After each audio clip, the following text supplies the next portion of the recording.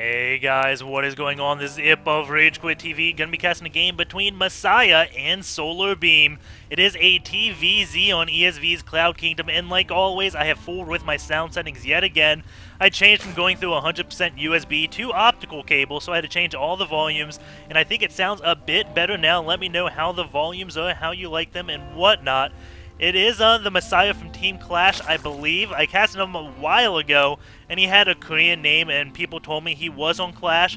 And now I'm casting him again, and he has a Romanized name, so I'm assuming he just used a name change and updated that. And SolarBeam, no clue who this guy is, but both these players are top of Masters over on the Korean ladder, so they will be very good. We can learn a lot from their game. As we do see the Terran player going to be throwing down a 10 supply depot, because what Terran doesn't do that anymore? I say anymore because back in the beta you could build a barracks before supply depot, which made the 2 racks extremely scary. So we'll see Messiah probably throw down a 15 hatch. He may go for a 16 hatch. And right away we can look at him changing up his Overlord scouting pattern. He is not going for this one ledge. He is kind of taking a delayed route to it. You see him going all the way down here, then up here, and then around, so this delays him probably by at least 30 seconds, and you don't want to go directly to this ledge because the Muslim, he has started building his barracks right down here, getting 2 Marines out, lifting his barracks up, killing your Overlord, and going into Hellions and then transitioning into mech. It's very obnoxious to lose that first Overlord because not only does it supply cap you, it stops you from building drones, and then it also will kill your scouting early game. We do see Messiah sending out a drone scout. Looked like that was around 13.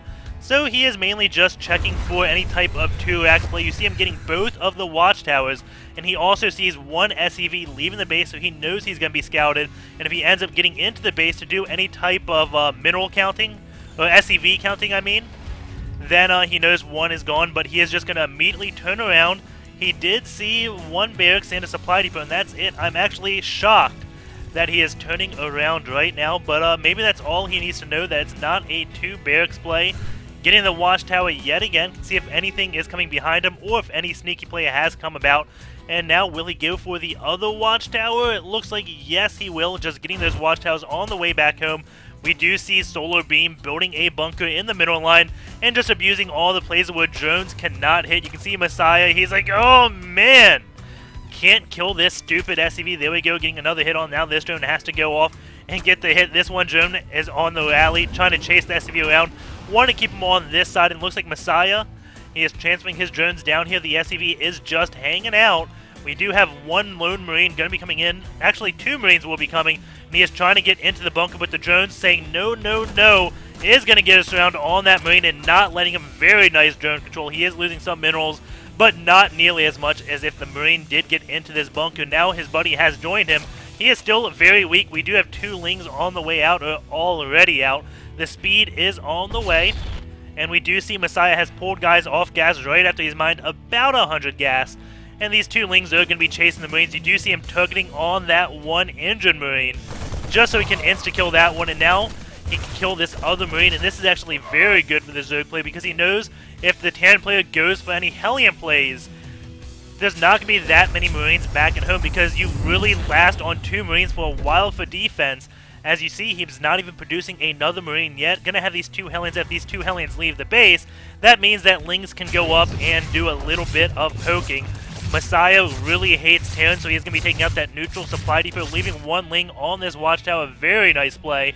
I would love if he left 1 more Ling right here.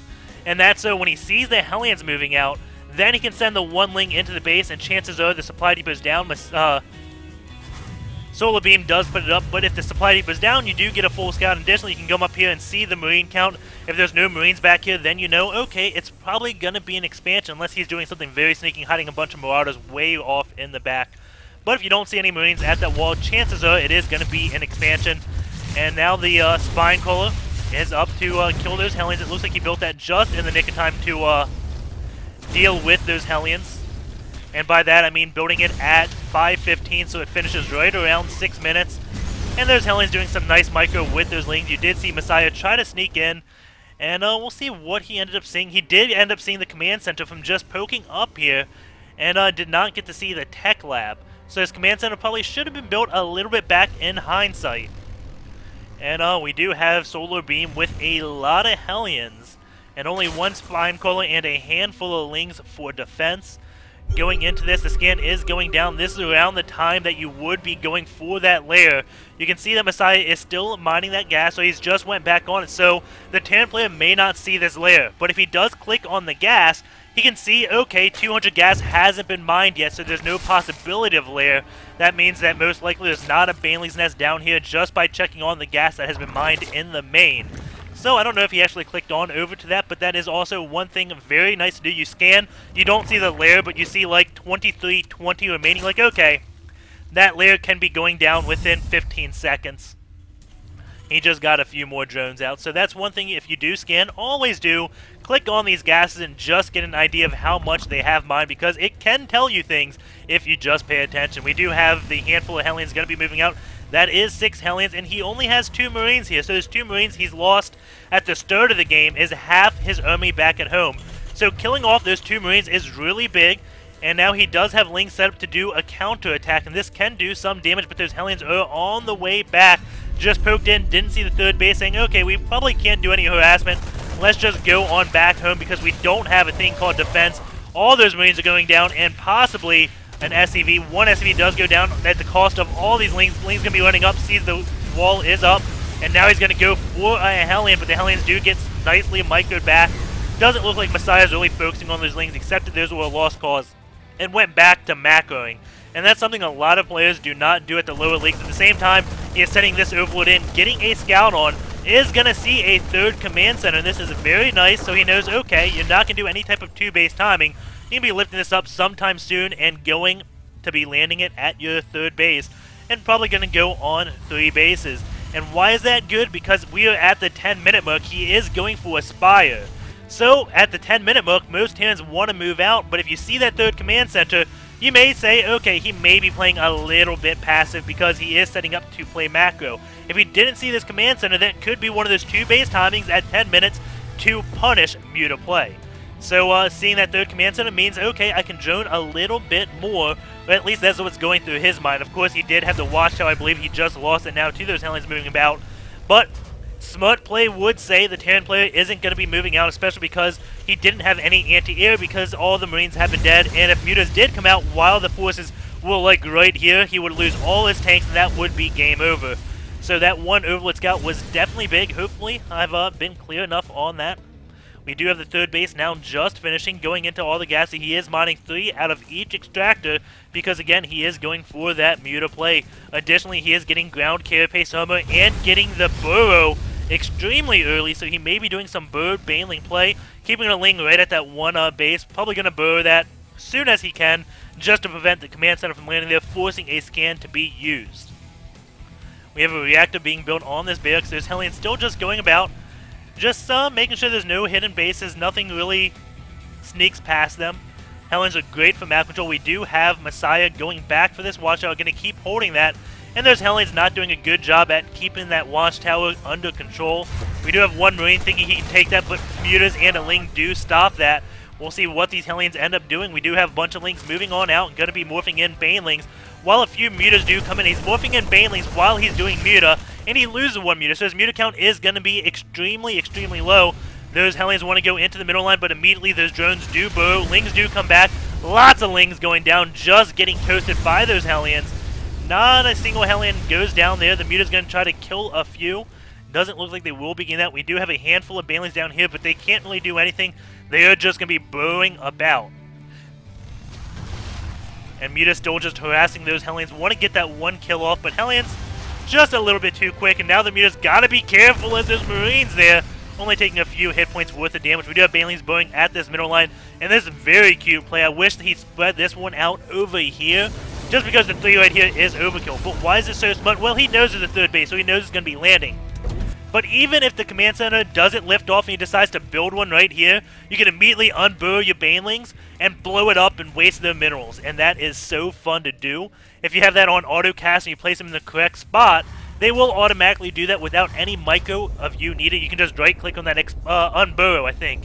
and then it automatically will auto-cast that. When an SCV does come in, I think you should do the Explosion 1 too. I think you can do both of them, and that will just say, okay, I can blow up on a building. I don't know exactly, I haven't used that trick, but I have seen it. We do have 2 more hatches being built because we do have Muta play, and notice how he's expanding complete opposite sides because the Mutas are going to give him map control, and those Banelings just waiting for that SCV transfer, and they will definitely get a lot of worker kills as we do have the conga line of SCVs going to that middle line. If he's quick, and he get them all, and yes, oh my god, so many SCVs did just go down. Looks like at least 14 because remember the Lings did kill at least 1 during this run by. Muta's still just going on about. Notice how low the count is, and he is going for an infestation bit. So if you see your opponent not massing Mutas, you always gotta be wondering where their gas is going. We do have SolarBeam knowing his opponent is on 6 gases. Every gas basically means a Muta per minute. So if that's not ramping up, that Muta count still staying this low, you know he's doing something. And that something most likely will be getting upgrades or getting infestors out or a hive tech or just doing something like that. Just getting a handful of mutas, not massing them up, definitely a little bit unique. Generally, you see players either go mutas or infestors. In this, Messiah looks like he is going to be going for infestors as well as he is getting pathogen glands. If it was Stefano, he would not have too many mutas, but he would also be getting 2 spires and getting all those upgrades as soon as possible, so when he transitions into Broodlords, they are already at 3-3. But Messiah looks like he is just going to go for a very strong lair game with both mutas and infestors. That infestor is going to be cutting back on his air upgrades, so while he is going to have all the tech, he is going to be behind in those upgrades. That is the corner he is cutting. We do have a bunch of Marines going over these Banelings and getting hit. Quite a few dead there. You can just see the casualties of my selection. Looks like 1, 4, 6, 7, 8, 12, 14. Banelings coming in, and they immediately go away. This Muta's going to come pick off a few Hellions. We do have Marines, but scan goes down. The Marines kill the Banelings and also kill themselves. That is definitely not good. So we do have SolarBeam going to be falling back. And just look at all the Baneling mines Messiah has around the map. A Raven would definitely pay itself off, but in the Terran's defense, he would have to lift this up, go to a tech lab, build a Raven, which cost a lot of gas, then swap it back. And the Raven would be essentially cutting tanks and medevacs down, which is not something you really want to do. You need to keep that medevac count very high. And we do have, looks like a drop going to be coming off over in the corner. We do have an Overlord right here hiding off in that rock. Very cute positioning there. And those mutas will be able to intercept the drop if he does end up seeing that. We do have a drop over here. Those Banelings that were not burrowed yet do see that if he had them burrowed, the medevac wouldn't even know he was spotted. So we do have SolarBeam going to be unloading his Marines. Another medevac going off on this side. And the Overlord will be seeing that one as well. And does he unload this? No, it looks like he is just going to be going in to find this base. He does see that Laffy Taffy there, so he knows his base. Gonna unload. These Marines now can be walking their way over to this base. Bunch of Lings are over here. We do have a big Ling split off, so Lings will be at both bases. This hatch taking some damage, so it looks like I kind of missed a drop there earlier this game. I missed something. I don't recall all those drones being dead and that hatch being injured. And that drop does get fungal growthed. And Infested do get wasted. Doesn't throw another one because he did not have another one. So a lot of energy wasted. Scans going down whenever SolarBeam moves out because he does not want to get hit with Baneling landmines again. It's already been at least 3 times. And those Banelings still just go back into position and puts more Banelings here. I don't think those were there. Maybe they were in the scan, so just missed them. We do have this drop for round number 2. Going to be going. Those Infested just kill themselves. But the Muta's going to come intercept that drop. Very nicely done. Bunch of Lings going to be running in here, but we do have a few tanks that just unsieged. So this tank's going to be running back and now going to go in siege mode. A little bit odd decision. All those tanks go down as we do have Messiah now going in to pressure this. And it looks like he is doing so much damage right here. Now going to be backing on off. 166 applied to 130. Great job being everywhere at once. And it looks like all the Baneling landmines are still around. We do have Marines going to be loading up in those drops. And it looks like he is going to be doing a pretty big drop. 2 medevacs full of them. And going over this hotkeys, we do see Terran player just with weird hotkeys. Has his dropships hotkeyed with his units. And you never, ever, ever, ever want to do that. Because if you ever hit 1 and want to go to stutter step, your medevacs will stutter step with you, and every time you hit the stop, your medevacs will stop healing. And that definitely is not good at all. You never want to have your medevacs on the same hotkey as your enemy, additionally because they do kind of lead the way. We do have April going to be going with another drop. Going to take out that Overlord because it spotted him just so many times. And Messiah is ready, waiting for him. Another medevac is going off on the other side. It does get picked up, but it won't be getting away. Because again, we did have Messiah build just a handful of mutas. So I'm really liking this strong layered play. Not rushing up to Hive, getting both mutas and infestors. And also lots and lots of baneling landmines. Every time he pushes the Tan player back, he lays a few more mines. Just in hopes he attacks and all those marines are clumped up, because that can definitely get a lot of kills. And we have Broodlords now out for Messiah. Vikings going to be coming. Those Corruptors are at 1-0. Vikings are at no upgrades. Lings and Mutas going to be running in. Tanks are unsieged because of the Mutas. He is back up into his PF, so those Lings do get taken out by the Planetary Fortress.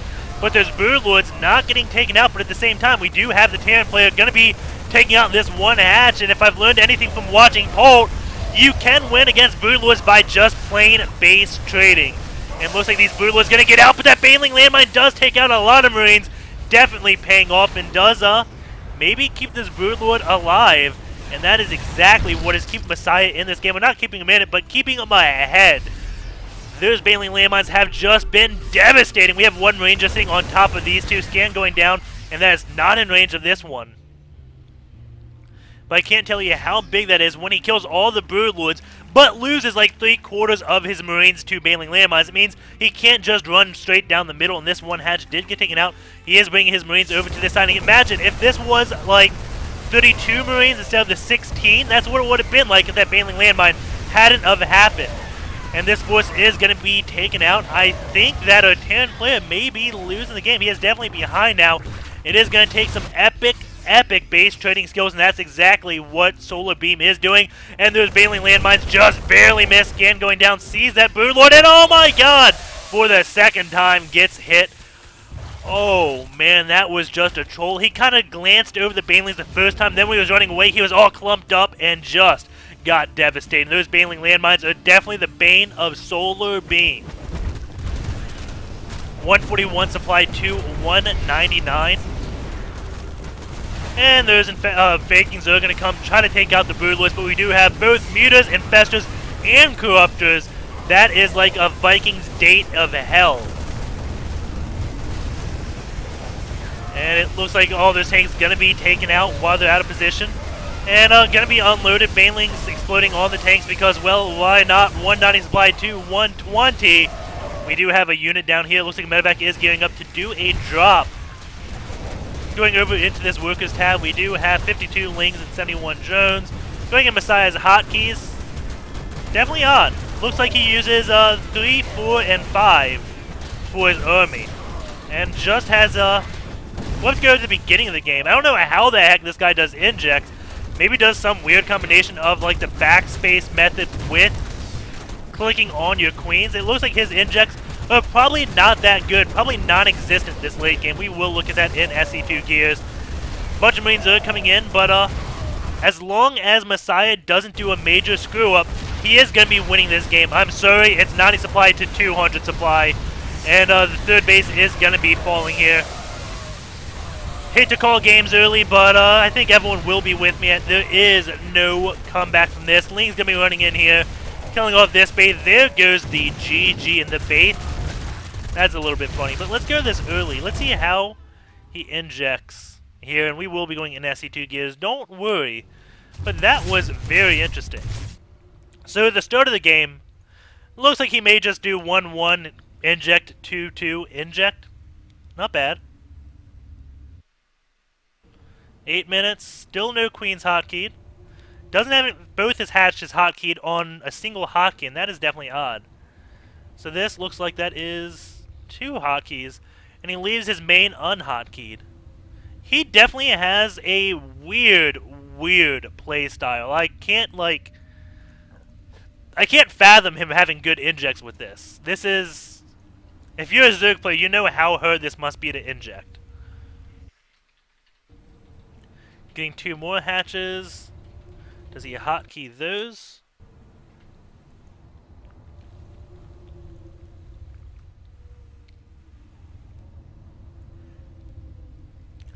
Okay, so looks like he has all his hotkeys. Well, all his hatches, not except his main, go on 2. And then his main hatches, the hatches in his main, go on 1. Maybe that's for like unit reinforcement because this is so far away. He wants to build units out of these hatches first. Really no idea. I cannot explain his injecting, but we will go in SC2 gears. That queen is relatively low. Going to his queen energy, that's pretty high. So yeah, I don't expect to see that good of injects. It's definitely looking like he did come from Boudoir. Whoops, that is very old. Okay, so let's go to injects, because that is what I really, really want to see. Main building control, 10 minutes. So, 10 minutes, 6.8, not bad. But, he's only managing 2 hatches. And then you can see once he starts getting more hatches, it's not horrible. Not horrible by any means. 38, finishing the game off. All this time not injecting, 22 there. He has master injects.